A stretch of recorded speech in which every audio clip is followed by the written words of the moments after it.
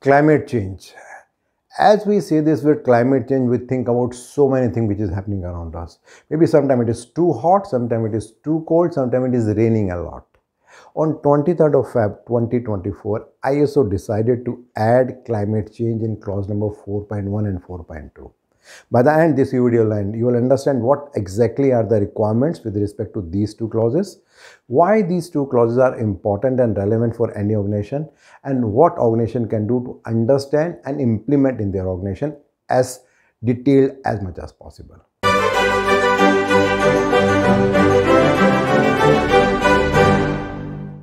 As we look around, we see that the weather is changing very fast.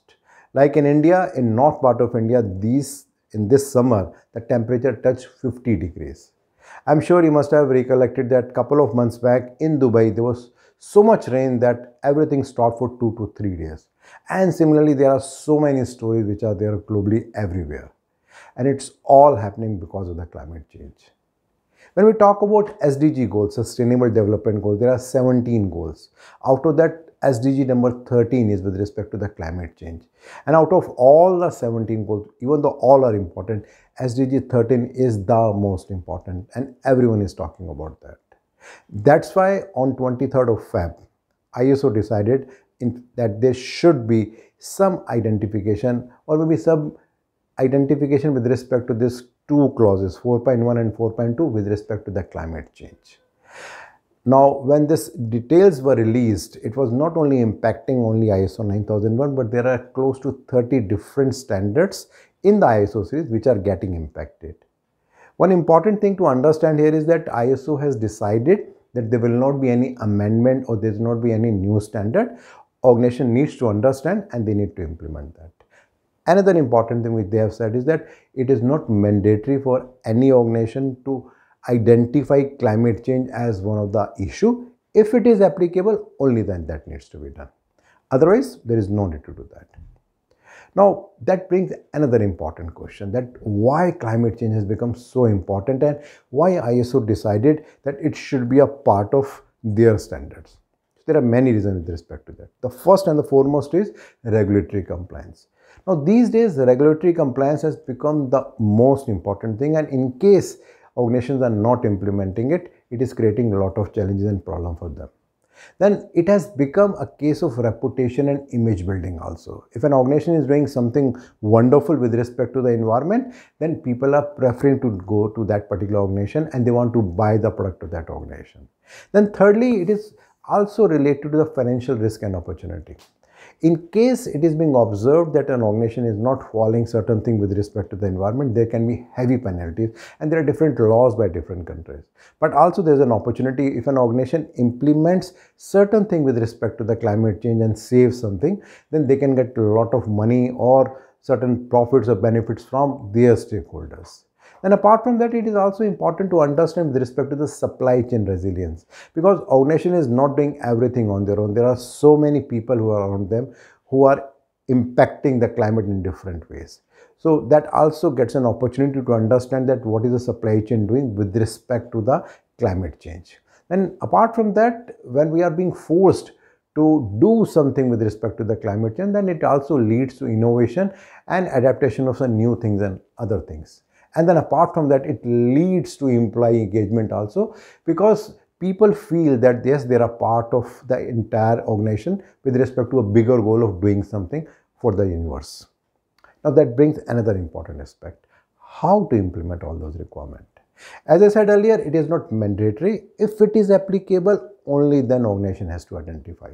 So 4.1, which is talking about context of the organization, it is talking about internal and external issues. So there could be a possibility that climate change may be impacting in some way or other. Say for example, it can be an electronic industry, it can be a rubber industry, it can be a chemical industry, it could be a electroplating powder coating industry. And you can think about majority of organizations are in some way or other impacting the climate change. Then the second one is clause number 4.2, which is talking about needs and expectation of the interested parties. Now, no organization is working in isolation. Each organization is surrounded by so many stakeholders which are directly or indirectly impacted or impacting the organization. So that again is an area where the organization has to see. Now, wherever the electronic items are coming from other parties, in case some rubber components are coming, if some chemicals are coming, maybe different chemicals are coming, different kind of other aspects are coming. So all those things can impact the climate change. So that is why it is important to identify all those interested parties. Now, one important thing is that in case the organization identifies that yes, climate change is applicable, only then, if we see from the perspective of third party, maybe a certification body, they can check what the organization is doing with respect to that.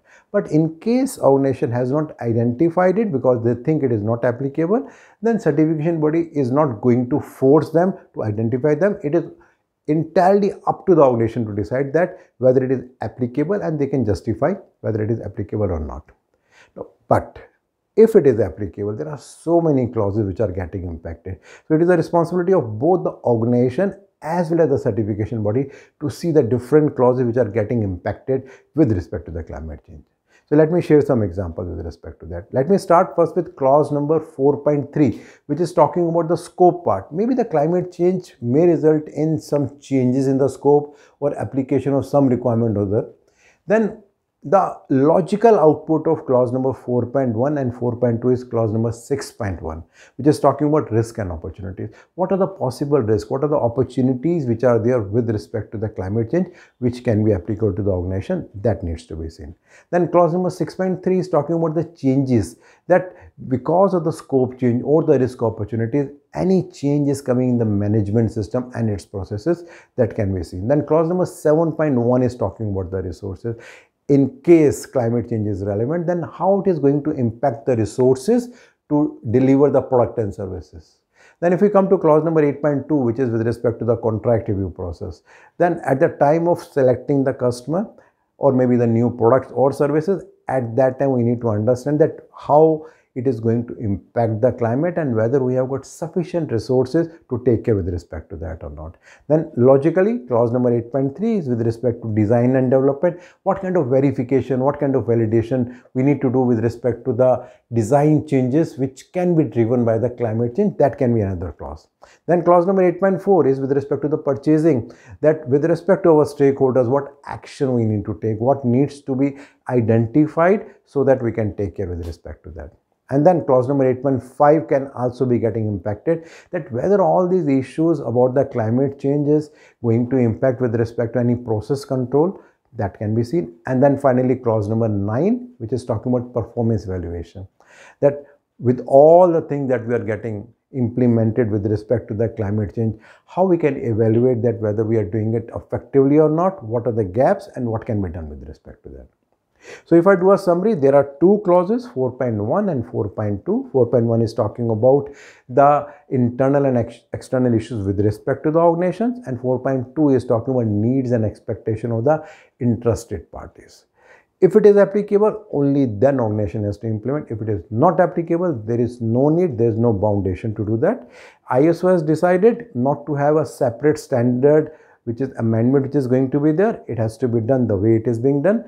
And there is no deadline to implement. It is to be implemented immediately. Well, my next video will again be in the same series, and there I am going to talk about life cycle assessment.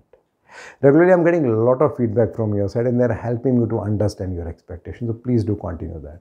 In case you want to understand a little bit more about this particular video, you will find a link below. If you click that, you will find a blog there.